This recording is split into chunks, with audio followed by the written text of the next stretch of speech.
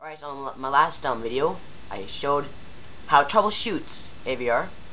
Now, I was mixed up a little bit in that tutorial, because it was real.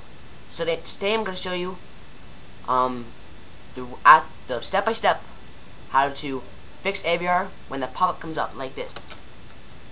When you see this pop-up saying that the item referred to by this shortcut cannot be accessed, may not have the appropriate permission, here's what to do.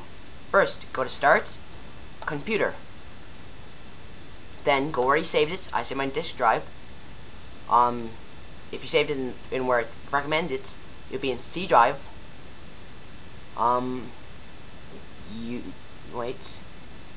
files, and then you find the Avira folder right around here.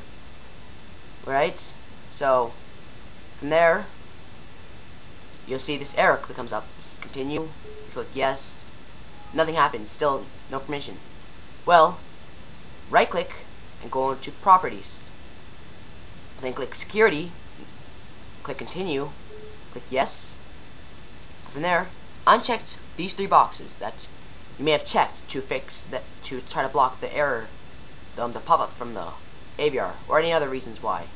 Click OK, and then there you go. You have full access, and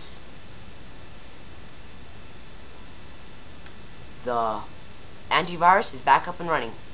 Alright?